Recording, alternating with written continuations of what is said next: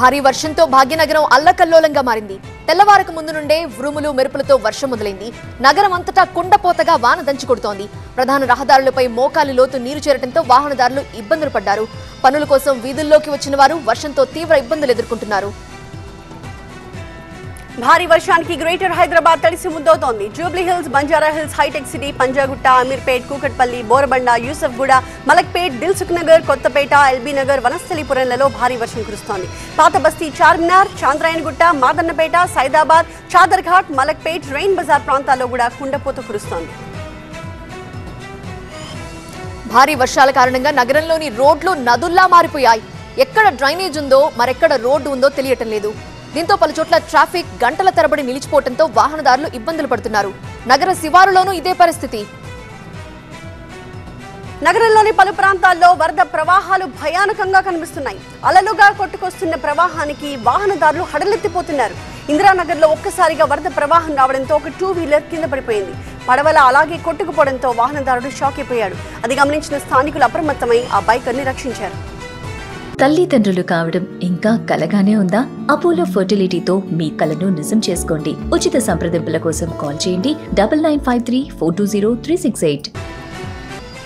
భారీ వర్షం నగరం అంతటా బీభత్సం చేస్తోంది. ముషీరాబాద్ లోని చాలా ప్రాంతాలు జలమయమైపోయాయి. పార్సిగుట్టలో ఒక కార్ నీటిలో కొట్టుకుపోయింది. 2 వీలర్ల పరిస్థితి కూడా అలాగే ఉంది. వాహనదారులను అప్రమత్తం చేస్తున్నారు పోలీసులు. భారీ వర్షానికి హైదరాబాద్ లో నరకం ప్రత్యక్షంగా కనిపిస్తోంది. జంట నగరాలు, శివారు ప్రాంతాల్లోని రైల్వే అండర్ పాస్ల కింద వర్షపు నీరు నిలిచిపోయింది. ఈ వరదలో నీటిలో కార్లు, 2 వీలర్లు మునిగిపోయాయి. ముఖ్యంగా బల్కంపేట్, మలక్పేట్ ప్రాంతాల్లో రైల్వే అండర్ పాస్ల వద్ద రాకపోకలకి అంతరాయం కలుగుతోంది. భారీ వర్షం దిల్సుఖ్ నగర్, చైతన్యపురి ప్రాంతాలను ముంచెత్తేసింది. ఇక్కడి కాలనీల రోడ్లు నదుల్ని తలపించాయి. వర్షం కారణంగా చైతన్యపురి పోలీస్ స్టేషన్లోకి ఒక్కసారిగా వరద నీరు వచ్చేసింది. బకెట్లతో వర్షపు నీటిని బయటకు తోడుతూ కనిపించారు పోలీసులు. స్టేషన్ అంతా బురద నీటితో నిండిపోయింది. హైదరాబాద్ యూసఫ్గూడలో అత్యధికంగా 12 సెంటీమీటర్ల వర్షపాతం నమోదైంది. రాజేంద్రనగర్లో 11, వెస్ట్ మారేడుపల్లి, ఫలక్నుమా, ఉప్పల్, గోల్కొండలో 10 సెంటీమీటర్లకు పైగా వర్షం కురిసింది. ఎల్బీ నగర్, నాంపల్లిలోనూ 10 సెంటీమీటర్ల వర్షపాతం నమోదైంది. భారీ వర్షం కురుస్తున్న హైదరాబాద్ లో ప్రజలు అప్రమత్తంగా ఉండాలని జీహెచ్ఎంసీ అధికారులు హెచ్చరిస్తున్నారు. అత్యవసరమైతే తప్ప బయటకు రావద్దని సూచిస్తున్నారు. హైదరాబాద్ కి యెల్లో అలర్ట్ జారీ చేసింది వాతావరణ శాఖ. మరో 2 గంటల పాటు భారీ వర్షం కురిసే అవకాశం ఉందని తెలిపింది. ఏదైనా సమస్య తలెత్తితే అత్యవసర నెంబర్లకు కాల్ చేయాలని జీహెచ్ఎంసీ అధికారులు సూచిస్తున్నారు. గ్రేటర్ హైదరాబాద్ పరిధిలో భారీ వర్షాల అలర్ట్ ఇచ్చింది వాతావరణ శాఖ. మరో 2 గంటల పాటు ప్రజలు అప్రమత్తంగా ఉండాలని యెల్లో అలర్ట్ ప్రకటించారు. శామీర్పేట్, హకీంపేట్, శంషాబాద్, హయత్ నగర్ లో భారీ నుండి అతి భారీ వర్షం కురిసే అవకాశం ఉందని వాతావరణ శాఖ అధికారులు చెప్పారు. భారీ వర్షాలతో జీహెచ్ఎంసీ రంగారెడ్డి పరిధిలో స్కూళ్లకు సెలవులు ప్రకటించారు అధికారులు. స్కూళ్లకు సెలవులు ఇవ్వాలని డీఈఓ, ఎంఈఓలకు ఆదేశాలు ఇచ్చారు. హైదరాబాద్, మేడ్చల్, మల్కాజ్గిరి, రంగారెడ్డి పరిధిలోని ప్రైవేట్ స్కూళ్ల యాజమాన్యాలు కూడా స్వచ్ఛందంగా సెలవు ప్రకటించాయి. తెలంగాణలోని నాగర్ కర్నూల్, మహబూబ్ నగర్, రంగారెడ్డి, మేడ్చల్, మల్కాజ్గిరి, భువనగిరికి ఆరెంజ్ అలర్ట్ ఇచ్చింది వాతావరణ శాఖ. ఈ జిల్లాల్లో 40 కిలోమీటర్ల వేగంతో గాలులు వీయటంతో పాటు 5 నుండి 10 సెంటీమీటర్ల లోపు వర్షం పడవచ్చని సూచిస్తోంది.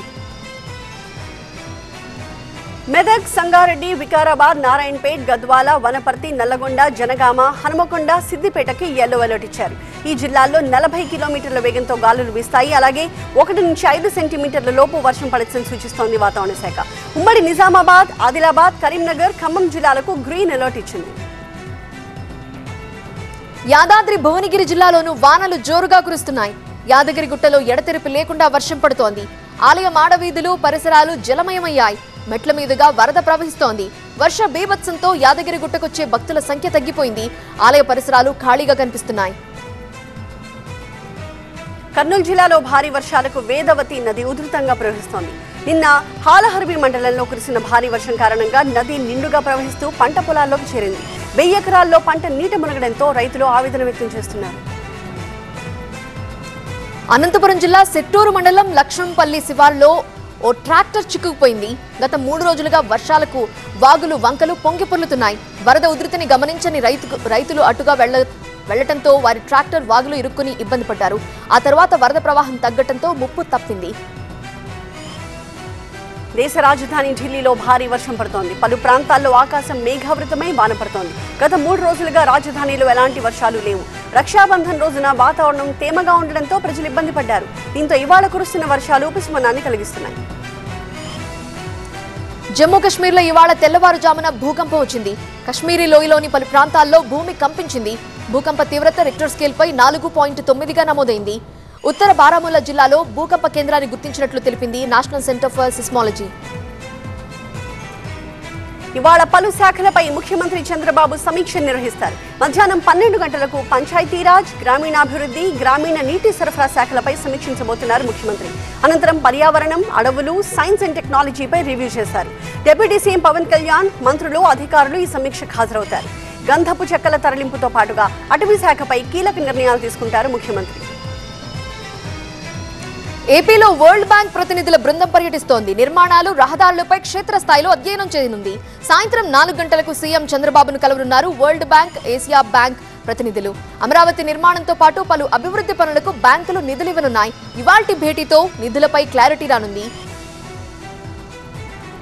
గత ప్రభుత్వంలో జరిగిన మద్యం అమ్మకాలపై సిఐడి ఆరా తీస్తోంది. ఏపీ, తెలంగాణ, తమిళనాడు, కర్ణాటకకు చెందిన డిస్టిలరీలకు సిఐడి నోటీసులు ఇచ్చింది.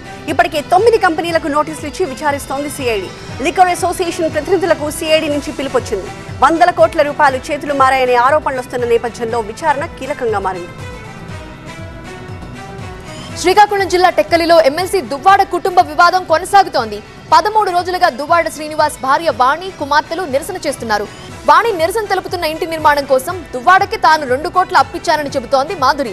తానిచ్చిన డబ్బు చెల్లించి వాణి ఆ ఇంటిని తీసుకోవచ్చు అంటూ నిన్న వీడియో రిలీజ్ చేసింది దివ్వెల మాధురి. మాజీ మంత్రి జోగి రమేష్ కుమారుడు రాజీవ్ కస్టడీ, బెయిల్ పిటిషన్లపై ఇవాళ విచారణ జరగబోతోంది. జోగి రాజీవ్ ని కస్టడీకి కోరుతూ ఏసీబీ పిటిషన్ వేసింది. మరోవైపు బెయిల్ కోసం ఏసీబీ కోర్టులో జోగి రాజీవ్ పిటిషన్ వేశారు. ఈ 2 పిటిషన్లను విచారించబోతోంది ఏసీబీ కోర్టు. దీంతో రాజీవ్ కి బెయిల్ వస్తుందా లేదా అనే ఉత్కంఠ నెలకొంది. మాజీ మంత్రి బాలినేని పిటిషన్పై ఇవాళ హైకోర్టులో విచారణ జరుగుతోంది. ఒంగోలు అసెంబ్లీ పరిధిలో 12 పోలింగ్ బూత్లలో రీకౌంటింగ్ కోరుతూ హైకోర్టులో బాలినేని పిటిషన్ వేశారు. పూర్తి వివరాలు తమ ముందుంచాలని ఈసీని ఆదేశించింది కోర్టు. ఇవాళ మరోసారి బాలినేని పిటిషన్ను విచారించనుంది ఏపీ హైకోర్టు. బీఆర్ఎస్ ఎమ్మెల్సీ కవిత బెయిల్ పిటిషన్ పై సుప్రీంకోర్టులో విచారణ జరగబోతోంది. ఇప్పటికే కౌంటర్ దాఖలు చేసింది ఈడీ. ఇవాళ సిబిఐ కూడా కౌంటర్ దాఖలు చేసే అవకాశం ఉంది. లిక్కర్ స్కామ్ కేసులో నిందితురాలుగా ఉన్నారు కవిత. అక్రమ కట్టడాలపై దూకుడుగా వ్యవహరిస్తోంది హైడ్రా. అక్రమార్కుల కంటి మీద కునుకు లేకుండా చేస్తోంది. దీంతో హైడ్రాపై సీఎం రేవంత్ సమీక్ష నిర్వహించనున్నారు. హైడ్రాను మరింత బలోపేతం చేసే లక్ష్యంగా సమావేశం జరగనుంది.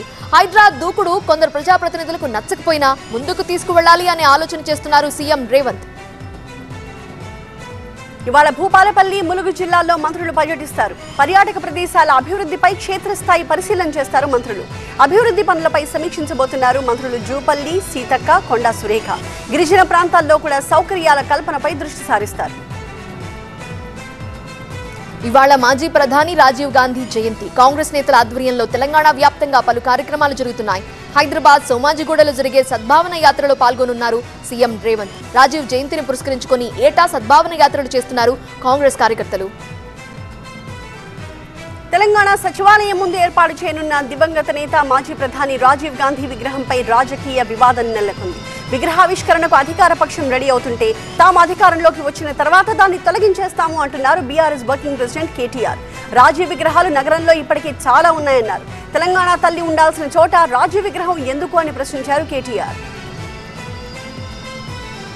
కోల్కతాలో యువ డాక్టర్ హత్యాచార ఘటనకు నిరసనగా కోనసీమ జిల్లా మలికిపురం సెంటర్లో కొవ్వొత్తుల ర్యాలీ, మానవహారం నిర్వహించారు డాక్టర్స్. ప్రాణాలు పోసే డాక్టర్ల ప్రాణాలకు రక్షణ లేకుండా పోతోందని ఆవేదన చెందారు. రాజోలు నియోజకవర్గంలో ఏరులై పారుతున్న గంజాయిని అరికట్టాలని, మానభంగాలు, హత్యలకు కారణమవుతున్న మత్తు పదార్థాలపై ప్రభుత్వం తక్షణమే చర్యలు తీసుకోవాలని కోరుతున్నారు. హైదరాబాద్ పాత బస్తీలో అనుమానాస్పద స్థితిలో ఒక మహిళ చనిపోయింది. బండగూడ పోలీస్ స్టేషన్ పరిధిలోని క్యూబా కాలనీలో జరీనా బేగం అనే మహిళ చనిపోయింది. కుటుంబ సభ్యులు దీన్ని ఆత్మహత్యగా చెప్తున్నారు. స్థానికులు సమాచారం అందించడంతో కేసు నమోదు చేసి ఆమె కుటుంబ సభ్యులను విచారిస్తున్నారు పోలీసులు.